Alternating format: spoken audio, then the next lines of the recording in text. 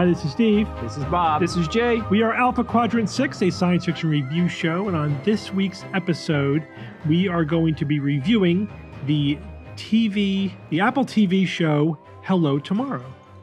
This is an interesting show. When it was first advertised, I first saw the previews for it. I really was anticipating it. Yeah, me too. The whole aesthetic is very appealing. It's essentially retro-futuristic, right? So it's like which is basically retrofuturism. It was born after World War II, but it's essentially looking at sci-fi predictions through the eyes of another time, and it's very illuminated. You could see very interesting things about. It's often very revealing about the culture itself and how they envision it. It tells us a lot about them. But retrofuturism for the 1950s is beautiful. It's fascinating. It's really compelling, and it really started. It was really the beginning of this retrofuturism movement, and of course that has been now subdivided into specific technologies, and that's why there's cyberpunk, there's steampunk, there's atom punk, all these other punks are kind of cassette punk. It's all kind of related to this idea of looking through a specific lens into a technology and predicting future developments. So this show, it's fascinating stuff. This show is in the 1950s, but it's an alternate 1950s. It's the 1950s if the technology that they predicted had come true, right? So they have hover cars and they have robots and stuff like that. And in fact, one of the biggest selling points of this TV show is the retrofuturism aspect. Oh my God, it sucks you in. As soon as you see that preview, you're like, I'm watching this. It looks wonderful. But in the end, this show boils down to, like we always say, the quality of the writing and the characters and the character development. And I think, that really largely is what I'm going to be commenting on tonight, because that's all that really matters. Yeah, I mean, the way I would summarize it is like the opening credits are awesome, and they're the best part of the whole show. It's almost as if they shot their whole budget and their whole creative wad on the look and feel of the show and didn't have much left over for, a compelling story. Yeah, I mean, they definitely, for a show that was selling itself on its retrofuturism, they didn't go too headlong into the futurism itself, right? They have a few things that they have. There's hover cars everywhere. That's great. They're cool. But, after the first episode, they lose their charm right away. It's like, okay, cars are hovering, but then they have a robot here and there. And then same robot, though. Same exact robot type. Yeah. Fulfilling all these different roles. They have one model. So. Yeah, it's one model that they change. And all right, I like guess. the fact that they have the phones is like a massive console with a little computer screen and everything. But they didn't lean into the futurism enough. They could have done more. Now, again, agreed. The three people sitting here, we're futurism fanatics. We love futurism. So we wanted to see more of what their vision was of the future. But the problem is, and my major disconnect is, they sold the show on that. It's even called Hello Tomorrow. You know what I mean? It's basically saying we're in the 1950s and we're talking about tomorrow, which is their future. And they didn't go deep enough into it. They didn't give us the flavor. In fact, they didn't do the 1950s enough in this show. Well, I mean, I don't think it's supposed to be the 1950s. It's supposed to be the future as envisioned by the 1950s. But Steve, it so totally is in the 1950s. I know the culture is 1950s. But they didn't do the culture well enough because it's they deliberately changed certain things, like they basically got rid of the sexism and racism, which is probably a good call, to be honest with you. Yeah, and. Not everybody is smoking, which is another. They didn't get rid of the sexism, though. I mean, just because there isn't any flagrant sexism in the show, I mean, women are still the housewives that hand drinks to husbands when they come back and everything. So I don't feel like they gave us enough of what the culture actually is. It's a little sterile. It's a little, the whole thing comes off as a little sterile, which I think you could say that's deliberate because the retrofuturism of the 50s was sterile, right? Their vision of the future was sort of this sanitized, sterile future. But there are times when you do things for accuracy that are not good for storytelling. Yeah.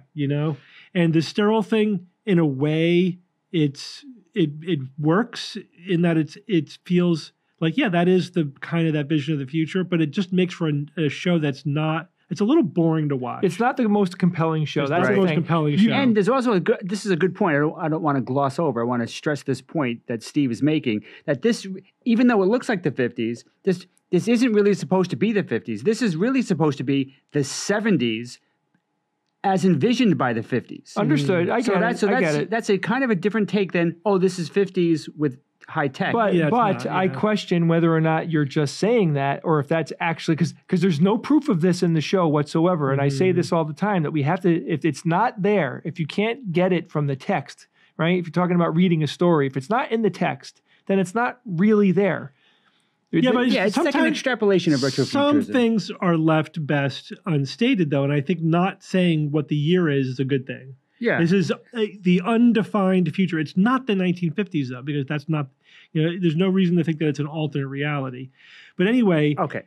The fact that we're talking about this and that we're questioning it and we're not sure and all that, that's bad writing. I don't think so. That's not necessary. Not everything needs to be answered. And again, I think that's a minor point, I think, compared to the more problems that we see. When you're doing futurism, sometimes having it being in an undefined time, it works to your advantage. And that's fine. But anyway, otherwise, you would say that's too early or too late for the 1970s. I get that, but I feel like because it's so the 1950s. But that's the idea that they extrapolated their culture into the future. It's like that's it's what exactly like retrofuturism is. Fallout 4.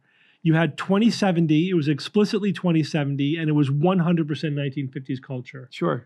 Right, it's the same thing. Yeah, but you knew what the year was. Yeah, but so that doesn't. All right, that's an irrelevant point. But so I agreed. Steve and I were chit-chatting a little bit before, and Steve said that this show has no highs and lows. This show has no highs and no lows. It doesn't really have a heartbeat. Mm-hmm. You just watch it. It's mildly entertaining. You don't really you're not on an emotional roller coaster. There's not much intrigue. There's not much character interaction that's really interesting. It just kind of happens in front of you. It's like it's an undramatic drama. It's exactly. Yeah. So and I enjoyed it, and I look forward to watching the next episode, and that's fine. But in today's day, the way how epic TV is right now, this golden age of TV that we're continuing to experience, this doesn't cut it in terms of like some of the really good stuff that's on TV these days. I'm watching Perry Mason, and I watched The Americans and Justified. Like, oh my God. There's no action at all in this show. It's all about people talking and doing stuff. There's no action, right? So when you have a show that has no action, which is a way that you can give almost anything a heartbeat. If every once in a while there's a fist fight or some type of over the top thing. Wait, let me finish. It doesn't have to be. But because they don't have any of that, then there needs to be intrigue. There needs to be drama between people. There needs to be like things happening. And in the dialogue has to be really good. Right. And the dialogue is not really good. I agree. And it's a little disappointing because they had a great idea. I think they didn't execute it well, and. For me, that's like, well, they shot their wad. Like the whole retrofuturism thing now was the whole thing. They shot that idea on a show that's mediocre and was like, like if there isn't a season 2, I wouldn't be right. This is the kind of show I'll forget about it. Very, very quickly. Yeah, absolutely. I won't be really thinking about it. From a storytelling perspective, they didn't have a compelling enough story. Yeah, they had like it's because we're in spoiler territory, of course. Mm-hmm. There's one idea here. It's that there's a salesman who's a scam artist who is selling people on retrofuturism, right? He's basically saying, I'm going to send you to the moon. You're going to live on the moon, right? That's the whole thing. He's selling them on the vision of the future that was popular at that time.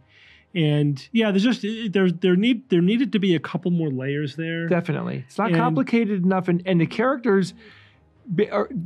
as much as I can give you descriptions of the characters, yes, there is good initial character development. There's different people, they have different personalities and all that stuff. Yeah, but they're kind of sterile in their They're all a little flat. Each of them are flat. There isn't life in these characters, which I think means that they didn't write these characters one stitch beyond what's happening on the exactly screen. who they are in that moment. They didn't go, this guy, this was this person's past, and really, really make these characters come to life. So we're just kind of watching them kind of fumble through this basic, non-impressive storyline.